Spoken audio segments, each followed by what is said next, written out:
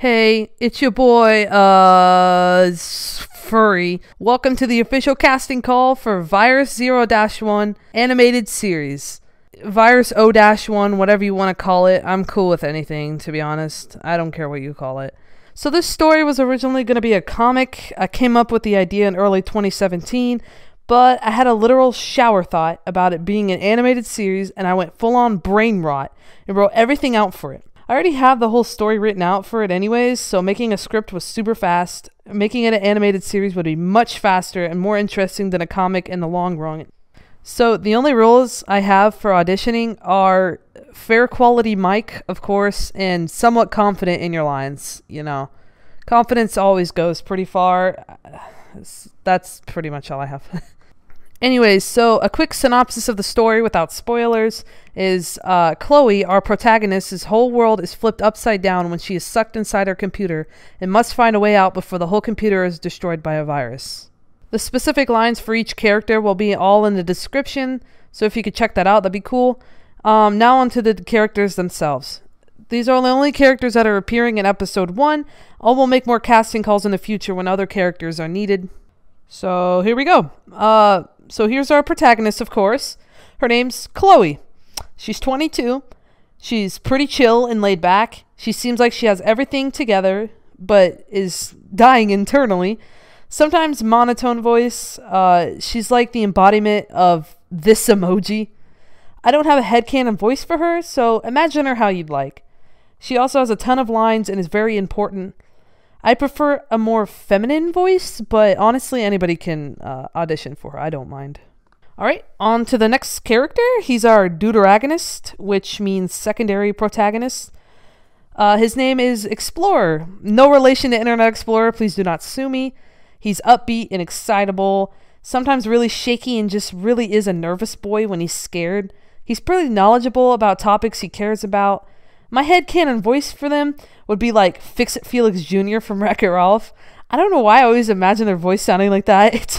It's weird, but I'm always happy with the interpretation, so do whatever you like. I'm always okay with that. He also has a lot of lines too, because he likes to over-explain things, and you know, he's one of the main characters. Anyone can voice him, anyone can try out, I don't mind. Next character is our protagonist. He doesn't have as many lines in the first episode, but he's still very important to the plot. His name is System 32. He is stoic and strong, very smart, and very protective of people he loves. He's also really knowledgeable as well. I don't really have a headcanon voice for him, so I'm up for interpretation of whatever you want to do. I prefer a deep masculine sounding voice for him, mostly because I just always imagine him having a deep voice, so I prefer more masculine sounding voices. Alright, let's go. Next character is the main antagonist, the evil bastard himself, Virus. He's low-key my favorite OC of mine. I don't know why, but don't tell my other OCs, please. He's very smooth-talking and intelligent. He's very arrogant. Sometimes their voice can get very scary, strong, and gruff. My headcanon voice for him is sort of similar to Scar from The Lion King, but a lot less rough and more smooth. So like a really evil British sounding person. He has a lot of lines because of course he's the main villain. I prefer a sort of masculine sounding voice. I want it more towards masculine.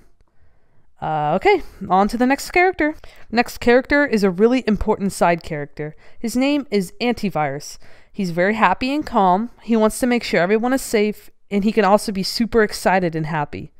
I have a headcanon for his voice. It sort of sounds like Mirio from My Hero Academia, kind of. But again, I'm always open for interpretation. That's kind of just how I always imagine him. He doesn't have that many lines. Like, if you just want to try out for a character that doesn't have that many lines, this is the character that you want. He's still very much important to the plot, even if he doesn't have that many lines. Anyone can voice him. I don't mind. Again, I'm always up to interpretation. Alright, the next character I have is a minor antagonist. His name is Chrome. Again, no relation to Google Chrome. Please don't sue me. He is cocky and arrogant. He's an asshole. He loves rubbing his successes in people's faces. And he's always suspicious of others. He's pretty important to the plot as well, with a medium amount of lines. I don't really have a headcanon voice for him, so I'm always up for interpretation. Anyone can voice him. I don't mind. The last character I have for today is Chloe's friend, April. I will admit she only has a tiny appearance at the beginning, but she's still as important as the main cast. And I still need lines for her. She's upbeat and excitable. She likes Chloe a lot and wants the best for her. Voice is up for interpretation as well, and anyone can voice her. I don't mind. I can't imagine her voice in my head, so surprise me with that.